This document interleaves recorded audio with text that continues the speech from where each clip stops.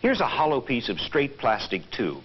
It's wrapped with electrical windings that create the magnetic field. We pump most all of the air out. Then we inject our fuel into the tube, apply an electrical potential and a magnetic field. This field forces the charged particles toward the center of the tube, creating a small diameter plasma about the size of a garden hose. To prevent the particles from escaping out the ends of the container, we place strong magnetic fields here at each end. These strong magnetic fields act as mirrors.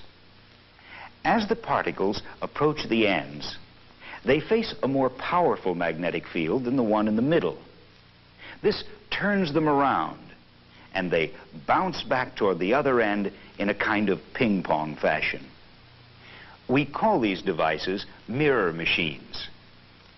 Despite all these considerations, some particles do get lost out the ends. Now, we can design a device that has no ends.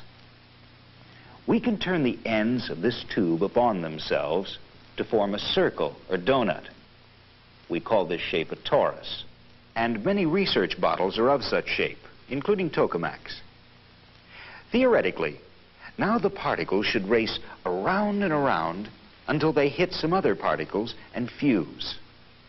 Well, it's just not that simple. As fusion researchers have painfully discovered, when we turn this straight tube into a torus, you run into yet another problem. We've compressed the magnetic lines of force much closer together on the inside of the torus, making the field much stronger here on the inside wall than on the outside wall here.